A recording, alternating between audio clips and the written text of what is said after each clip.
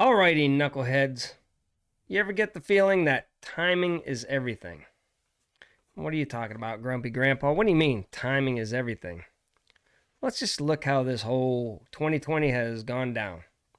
We got, oh my goodness, we got, first, back in 2016, Trump gets elected. They try for 3 years to get him out. Impeachment fails. Can't do it. They can't get him out of office. So then they're in panic mode, man. They cannot let this guy get elected again for 4 more years. That's not part of the deep state's plan. They're talking, you have articles out about the Great Reset and how we're not going to own anything, no personal property, fossil fuels gone, global warming. They're going to push that, all that stuff. It was a whole web page up there about the Great Reset. Funny, it's down now. Timing. Timing is everything. So, come 2020, it's crunch time. Impeachment fails. Right after the impeachment, boom, we've got the CV. The CV comes out. Perfect timing right after the failed impeachment. And boy, I got to give the deep state credit. That was genius. That has really stopped the Trump economy. Got the blanketed mail-in ballots. You don't even need a signature or anything on.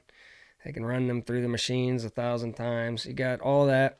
You got all that going on. It was brilliant. I got kudos. Game of chess, that was a good one, deep state. So you had that, and then, right before the CV, you had BG, Bill, I won't say his last name. His foundation was running a scenario of what a COVID outbreak would look like. Element 201, something like that. Hey, go look it up. It's amazing. That came out 3 months before this, and it pretty much laid down what would happen, what did happen. Timing is everything. Then you had Dr. Fauci. He come out and he says, Trump will encounter a pandemic in his time. Like the guy can see the future. Like, timing is everything. Oh my goodness. So, we all knew with all the jazz going on, Trump would win election night. He does. It's a no-brainer. What happens? A pipe breaks. We got to stop counting over there. And meanwhile, they stopped counting everywhere. Never's been done before. I just stopped counting. Everybody go home, except for some people. Timing is everything. Come back in a couple hours later, Trump's lead in 4 or 5 states is gone. Nothing to look at there. It's not. And then we got all these people coming out, writing affidavits saying that the election, they saw nefarious stuff going on everywhere. But, the media and everybody, they're writing that off as, there's no evidence. No evidence, no evidence. But there's tons of evidence. And I think the deep state in this chess match, I think they're a little bit behind right now. Things aren't looking good. It looks like the evidence is there. Things are getting crazy. So I think they're in desperation mode right now. So, what happens the other day? Let's take a look at that.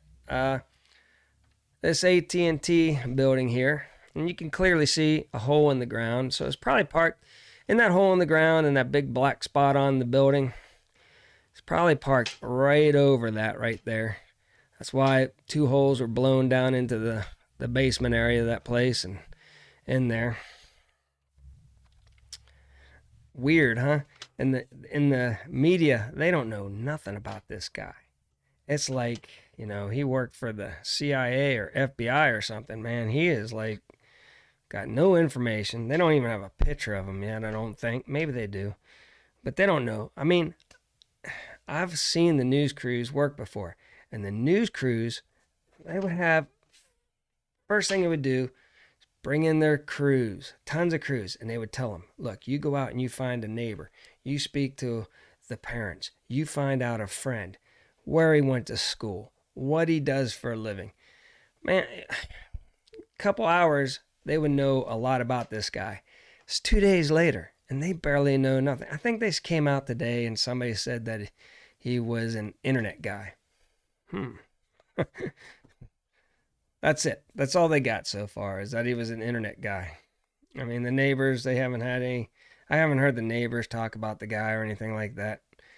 So man, it's just timing is everything. This thing that went down right here, timing is everything.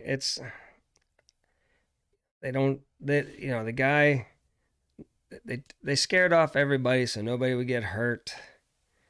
I don't think the guy had an issue with, they're going to push I heard that they're trying to push there's no evidence that maybe he was, scared of the 5G. Well, if the guy's an electronics guy and an internet guy, then he knows that the 5G is, I'm an electronics guy. 5G, I don't believe is anything. It's just a frequency, people. It's nothing to really, it's not even a frequency. It's nothing.